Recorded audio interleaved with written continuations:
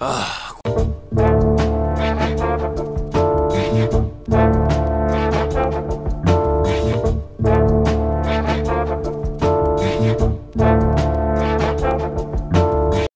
up, y'all? Trey be dipping in the building. You know what time it is. So I got some bad news and I got some worse news. Stuff happens, you know what I mean? The Prelude, I don't know, man. I don't really know how to say it, so I might as well just show you. NANI? What? What the fuck? Oh Lord, baby, she pushed in. Yeah, man. So, if you guys want to know what happened, just stay tuned.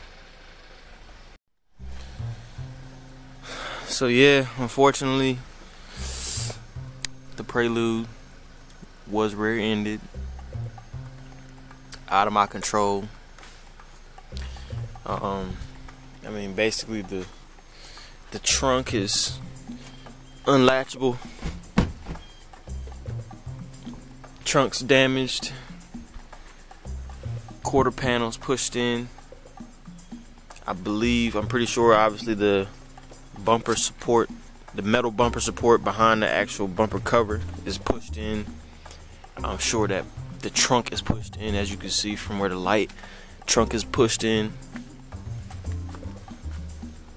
Tail lights crushed. Salvageable, but crushed. And you got the quarter panel. And if you look real close, it kind of dents in all the way up past the gas tank cover. So I don't know, man. This is one of those heart-stopping, heart-crushing moments, but nothing I can do. So that's the bad news. The worst news is that now, I'll explain what happened to it in a second. But the worst news is, I'm gonna have to fight the insurance company on trying not to total my car. Even with all the mods I have, we know that that's not really gonna increase the market value too much. But I'm gonna have to fight them not to total it. So we'll see. But so do y'all want the short story or the long story? Let me know. Oh, don't worry, I'll wait. Go ahead. Click the screen. Short story, long story, which one? Oh yeah? Alright. So this is what happened. I'm coming home from the shop. Actually, a few of you might have watched my my live stream of me driving from the shop to the house. And I didn't make it all the way back to the house on the live stream. I kind of cut it in the middle of the highway. But when I got home, my driveway is actually a shared driveway. We share it with our driveway with our neighbors. So I'll show you what it looks like. So this is the driveway. So they use it when they come out, and we use it when we come out. So I'm actually at the top of this hill. So I'll go up there so I can kind of show you what happened. But basically, I backed in, and I actually had got a call from a customer. So I actually stopped at the top of the hill, and I also was thinking to myself, well, I might as well check the mail too. So about 10 minutes, not 10 minutes, about 10 or 15 seconds into my conversation with the customer, I'm just in the car, and I'm like, oh, what the fuck? What in the world? Oh Lord, baby.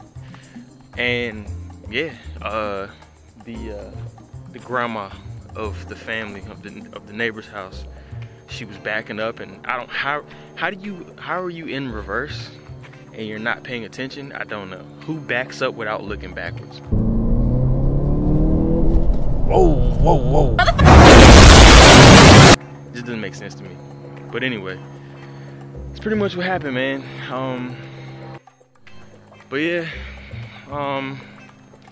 it's hard to be I know a lot of you would probably be like, but it's hard to be mad at a situation like that because, I mean, we've all had our accidents, whether it be in a car or just accidents in general, mistakes made. And I kind of learned early on when I was younger, the few accidents that I was in that, again, wasn't my fault. I would get mad about it, but then you realize, like, that's what insurance is for, you know what I mean? The important thing is that, you know, she was all right and I was all right.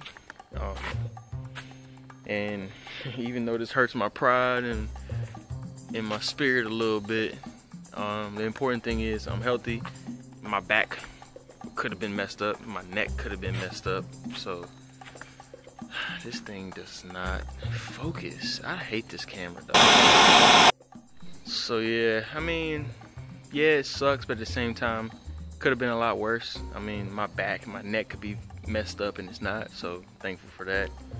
But depending on what the insurance does, and everyone watching this video knows that they don't value these cars at anything over like $2,500 at the most of the time.